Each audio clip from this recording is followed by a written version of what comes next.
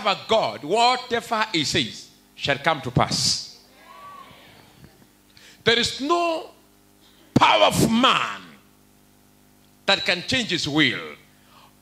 The only room that men are given and something they can do is to delay. But nobody has ever succeeded to deny God whatever he wants to do. Nobody. Not even Hitler. Not even the most powerful rulers.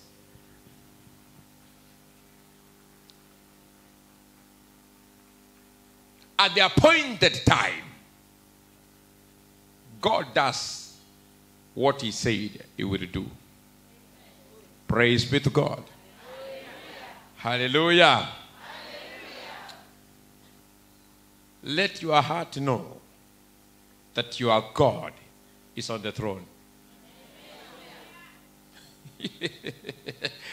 There is no situation that should scare any one of you if God is still with you. No situation.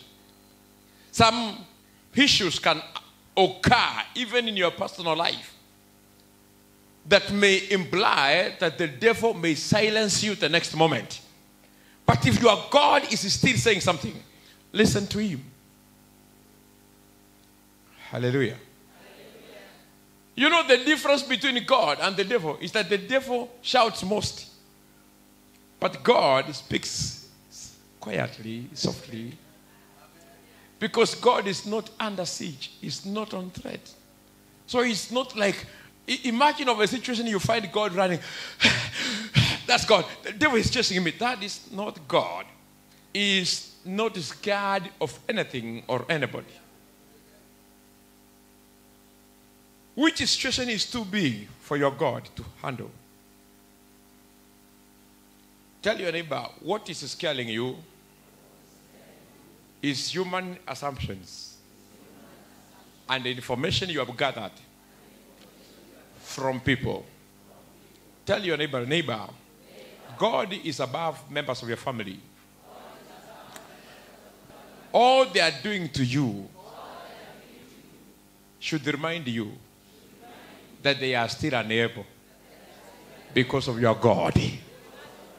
Say amen.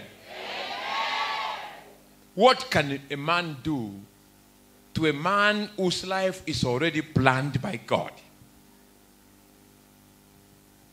God takes care of you from situations that you don't know. These that you know are the ones that are scaring you. The ones you have never had an idea. If they were exposed to you, you could run from the universe. God allows you to know these small ones. He takes care of the big ones. Mipango ya Mungu ni ya ajabu. Mipango